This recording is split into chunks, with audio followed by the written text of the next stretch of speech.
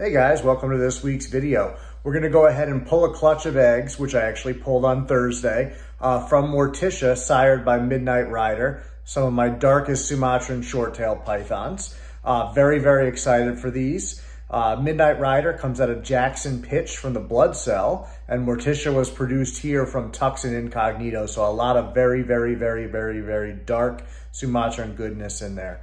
Also, as I promised you guys on my YouTube community tab, we went ahead and did a guessing game. Some people are going to win some stickers. 3 of you got the right answer, so you have to stay tuned to the end of the video. Make sure if you're one of the people that got the right answer, you go below in the comments and let me know. I'll reply to you and we'll figure out a way to get that stuff to you.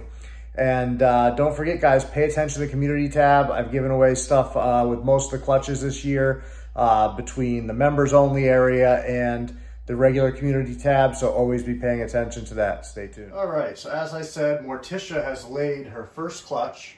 I hatched Morticia in 2016 from Tucson Incognito, and this is the first time I've actually had a snake use the nest box.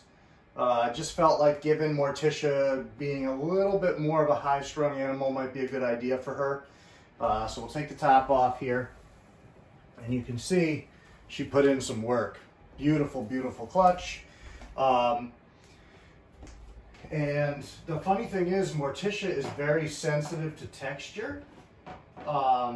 Typically, I can't get her to go on substrate. She freaks out. I tried putting her on Reptichip twice, and both times she got herself so upset she actually presented with signs of a respiratory infection, which immediately went away as soon as I removed the chip and put her back on the paper. She doesn't like to go out in the yard. She freaks out if you put her in grass. The weird thing is, if you put her in plastic and it's bare plastic, she freaks out. But if she moves the paper herself and it's bare plastic, she's good. So she's just a little bit of a strange animal in a lot of avenues. One of the nice things is I'm gonna wipe her down on her belly with some chlorhexidine here and put her in on the paper side. And hopefully that will, you know, I may not even have to give her a bath, because with the nest box having the egg smell, I take the nest box out, give her a little wipe down, she might be good to go. Now, it'll be interesting to see. I haven't had a short tail ever take a shot at me coming off of eggs, but if there's a female that's going to, it's going to be her. So we'll see how she's going to be here in just a second. Hi, darling. Okay, you're okay. Good girl. Yeah, that's a nice clutch for you. I didn't think you had it in you to have so many eggs. Come on, there you go, good girl. All right, so now, like I said, I'm gonna give her belly a quick wipe down here. But you can see she put everything into those eggs, so we're gonna wanna get her on food fairly quickly, which I don't think she'll be a problem. And actually what I'm gonna do is make this really easy. I'm gonna take the nest box out of here, and then I can just let her do her thing. Bear with me a second.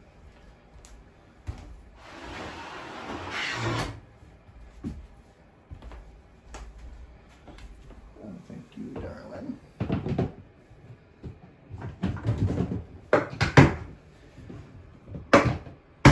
I'll probably still give her a bath tonight anyways, but I have to go to work. This is actually going to make me a few minutes late today, but it is what it is. Alright. This over there so you guys can see what's going on. And we'll pull these and sort them. So very, very nice clutch of eggs here for her. She's probably the smallest female I've ever bred. So I honestly felt like 10 would be the max I'd see, and I'd probably get about 8 eggs out of her. We'll see what she did here. There's one. Once again, though, you guys see no slugs. You know, I can't tell you enough how keeping these snakes trim and not putting them on a lot of heat has really done well for me. You know, 5 clutches this year, didn't have a single slug in them. Electra's clutch did, but Electra had a lot of complications. But still, she only had a couple of slugs. There's 4.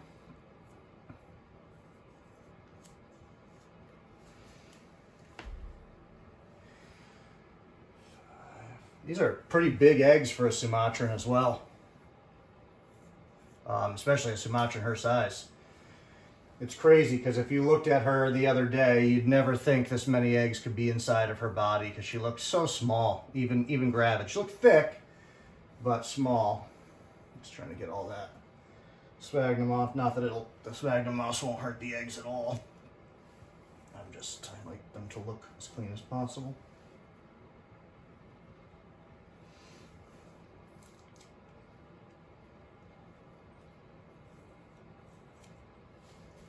Oh man, I'm excited about these because this is a pairing that I've been anticipating doing since, 2016 when I acquired Midnight Rider, who's the sire, and I hatched Morticia.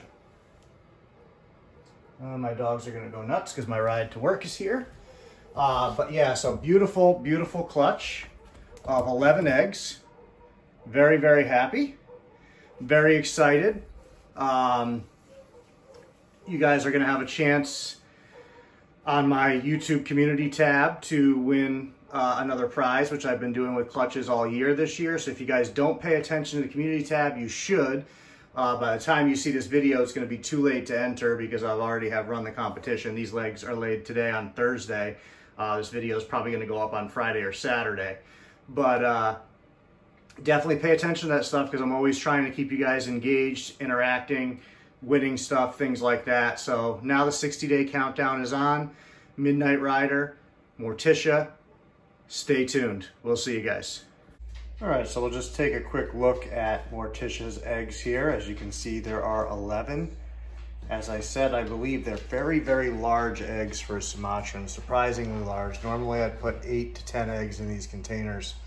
Very, very surprised by the size of these eggs, but let's take a look at them. So now these were just laid this morning, but you can see decent veins there.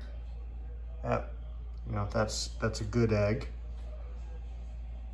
Same thing there. Very, very nice looking egg there.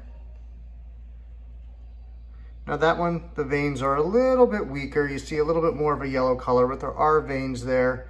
And at this point, being so soon, not a concern at all. Still would consider that a good egg. Same thing here.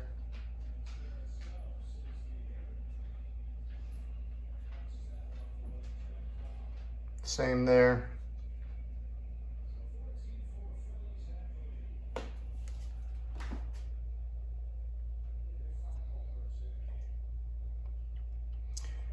So far, these all look good. No obvious duds or issues here. Nothing of any kind of concern at all. Even that one does have veins. It's a little bit of a funky looking egg, but not bad funky. So all in all 11 look promising. No reason on day one that these should go south, so we'll keep an eye on them. And you guys will have to stay tuned and see the babies when they come out.